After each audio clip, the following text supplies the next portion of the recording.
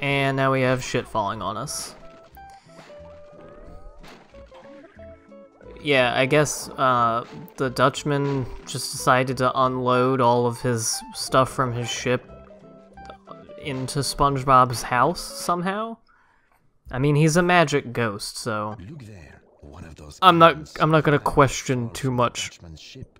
He may have given you the very thing you need So I haven't really talked about it much. I know I've brought it up and I've talked about how it's like creepy and weird, but the French narrator is very strange in this. Just like, because not only is it not the French narrator from the show, who is literally just voiced by the voice of SpongeBob, so there's really no reason for it not to be him, but also just like the relationship that he has with SpongeBob and the things going on. Like, it's not a narrator, he's like literally speaking to SpongeBob. I don't know. Brace up, little fellow. Your friends are counting on you now more than ever.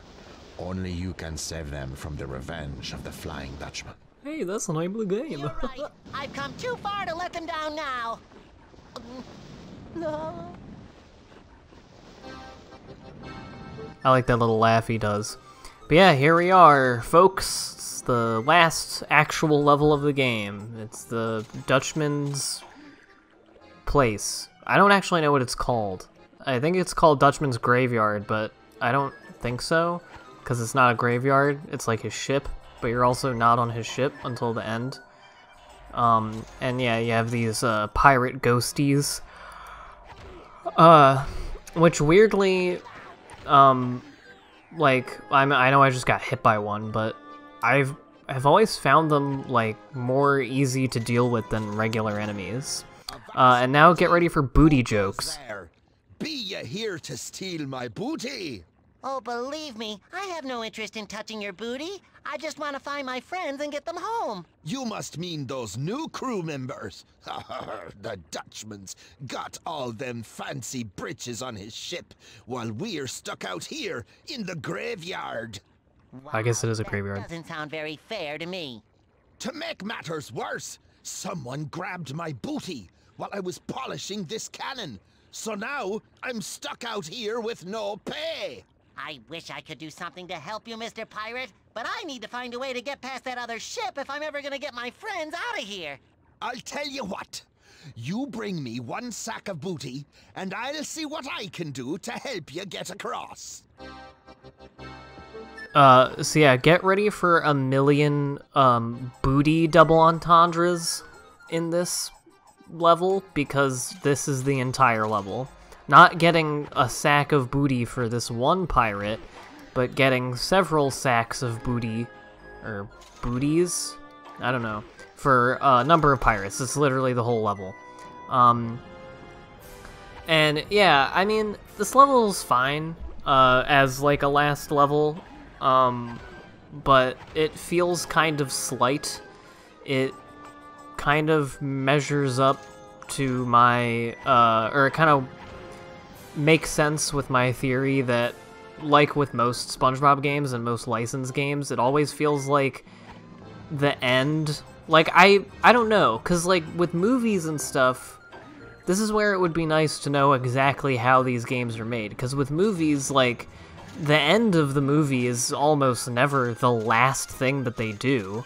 Like, they don't do them in order. I guess it makes a little more sense for a game to do it that way, but it always feels like toward the end, like, the animations get even more, like, fucky, and the levels get, like, I won't say lazier, but I don't know. I feel like this is, it's literally just doing this, but in a few different areas, and they don't really, I think it would have been cool if, like, you know, they made use of all the costumes or something. I mean, I have the fishing gear on right now just because I want to catch the jellyfish.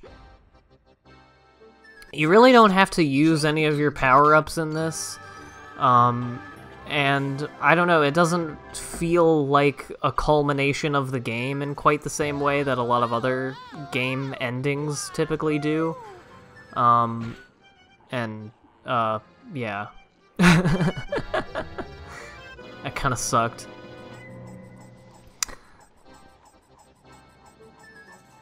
I don't want to, like, go out of this LP bitching, but it's just kind of an underwhelming level to me. I think it looks cool. Like, I think this is a really neat looking level, and I almost fucked myself again, but I managed to not.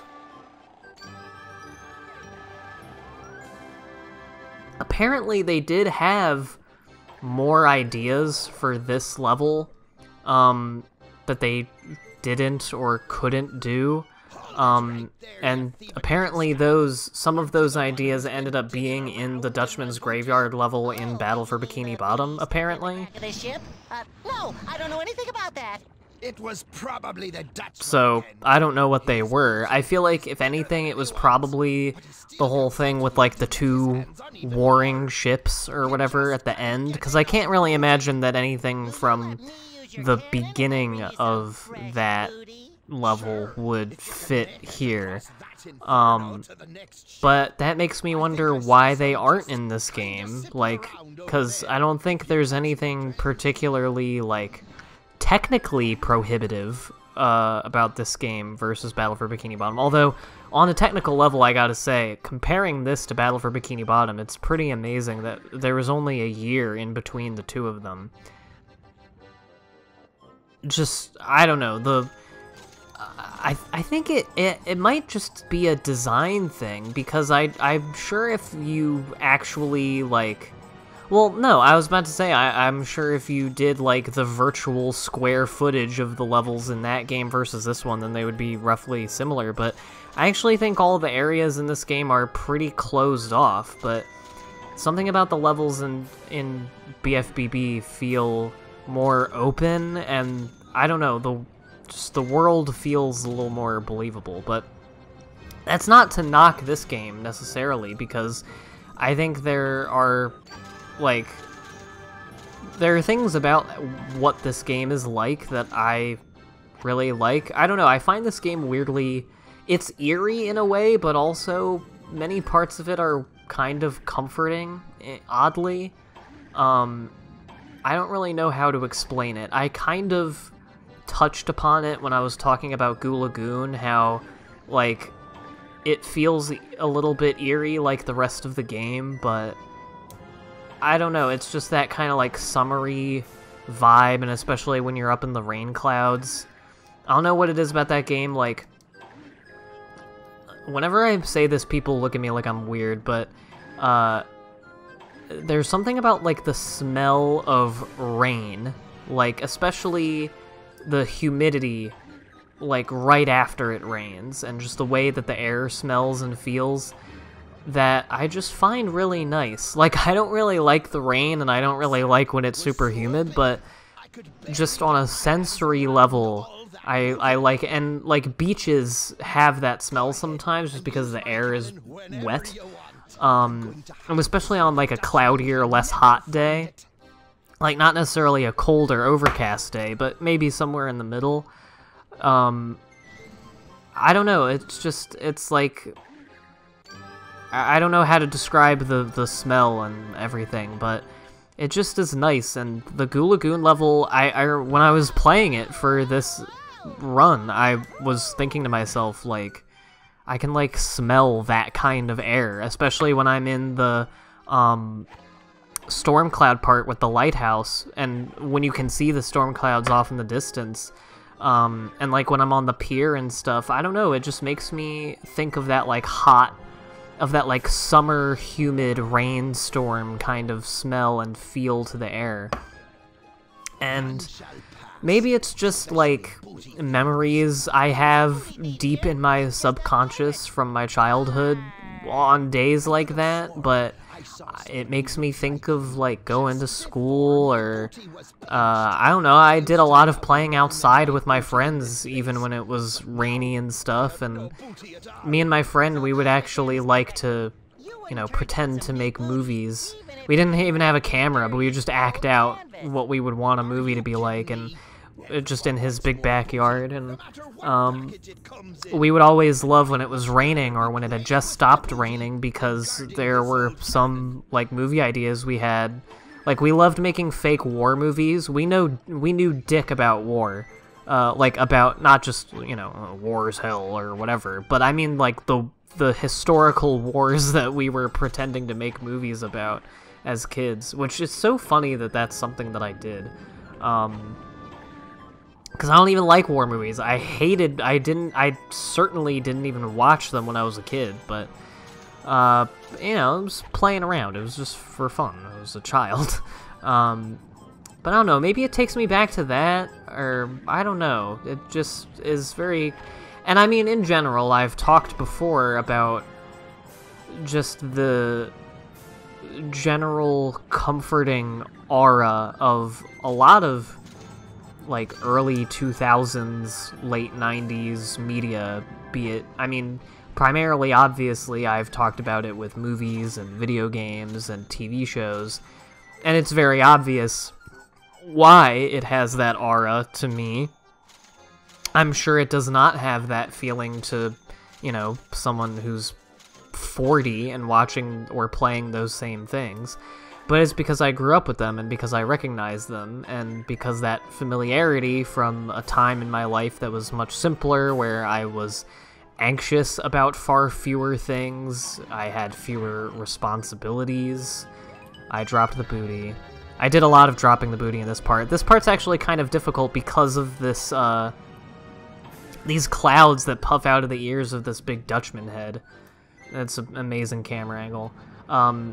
You really have to be far away. Like, the hitbox on this is pretty unforgiving for the most part. Like, up here, I thought that I was pretty far away from it and not touching it, but it ended up hitting me anyway, so I had to go back a couple times.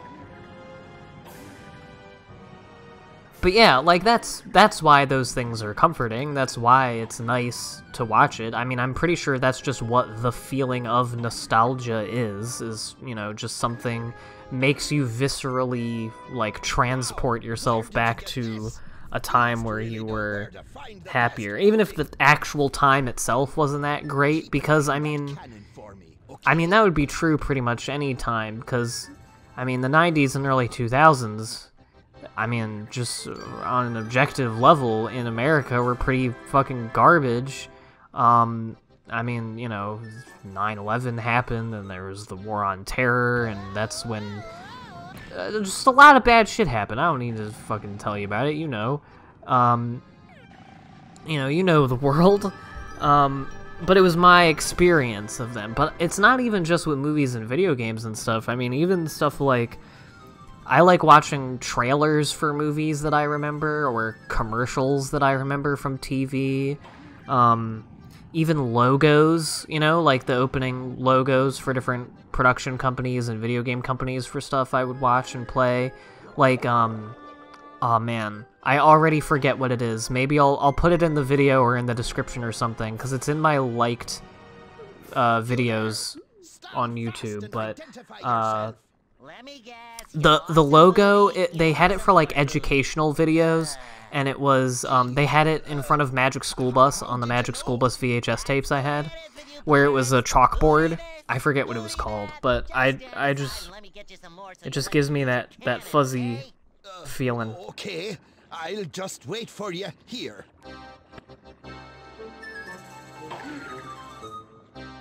I don't know, and you know, and video games are a particularly potent, I think, kind of version of that, and I think it's because they're interactive, because your mind and body are actively involved in the experience of it, and so, I mean, that's part of why I love playing Battle for Bikini Bottom so much. It's not just because I think it's a good game, and I think I have fun when I play it, but because whenever I play it, you know, I talked about them in my LP of it, where there are specific areas and missions in that game where I just, for whatever reason, my mind has held on to a random memory of me playing it when I was a kid. Not even anything special happening most of the time, but I just can remember that day or whatever, and it just makes me feel nice, and I do get that from this game. Not quite as much, because I didn't play this game nearly as much. It was a little too unwieldy for me in comparison. just because I thought that Battle for Bikini Bottom and the movie game and Lights, Camera, Pants were so much more fun. And more, like, polished, but I don't know. It's still nice. I'm glad that I can share it with all of you. I'm gonna be honest, I've been feeling, I mean, first, like, what else is new? This is not, like, a new development in my life, but, and, you know, part of it, obviously, is all this pandemic bullshit and having to stay in the house and not really doing anything, which exacerbated the feelings I already had of just being kind of, like, useless and not knowing what to do with my time and everything. That's just kind of been amplified by this whole thing. I like this part. I like these swinging anchors, and I like shooting through them. It's fun. Like I said, I think this level looks cool. I just wish they had done more with it. But yeah. To my knowledge, you can pretty badly fuck up that shot and still make it. And yeah, here's me trying to do an epic jump so I can get a good pose when I'm spinning around. And I succeeded. Hooray! We got all the tiles, and now we have to put the puzzle together in our brains. But I'm gonna be honest, I've been feeling a little bit depressed lately about video stuff. Not so much here, because I like doing these videos. I know that the audience for them isn't huge, but I don't know, I kind of like it. I mean, obviously it would be cool if more people watched these, so I could just have more interactions with people about it and share this stuff with more people, but I don't know, I like just making videos where I play games that I like and just talk about my life or whatever I feel like talking about. But I don't know. It's just,